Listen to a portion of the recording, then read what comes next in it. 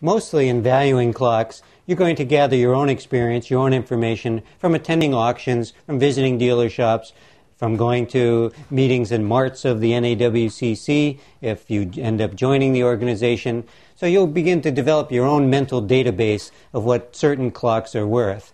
But there's certainly ways out there to help you along. Mostly now we turn to the internet and websites to see what clocks are going for. Even on eBay, thousands of antique clocks are being sold all the time.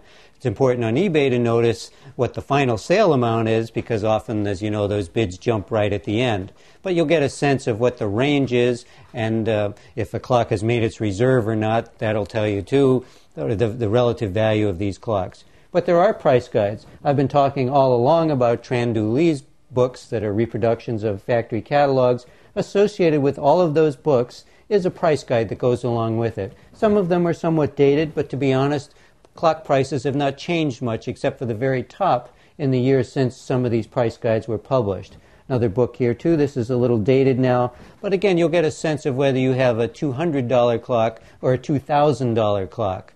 I've also talked about the clock auctions of Bob Schmidt, which I'll mention again too. His auction catalog's highly detailed, highly described, great photography, and after the auction, if you subscribe to the catalog, you'll end up getting the price list that again shows what these clocks sold for at auction.